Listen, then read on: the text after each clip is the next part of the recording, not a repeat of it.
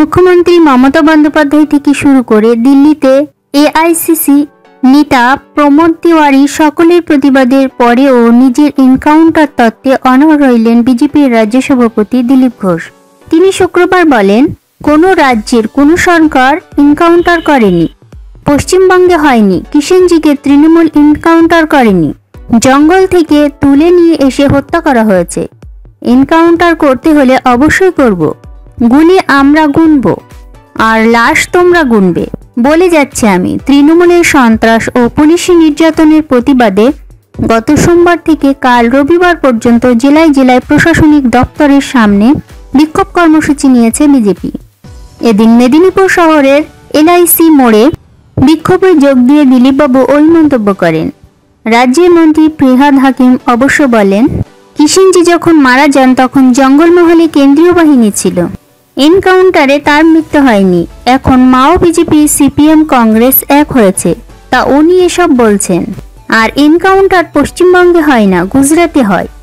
এ রাজ্যে মানুষকে পরিষেবা দিয়ে, হৃদয় দিয়ে জিততে হয়।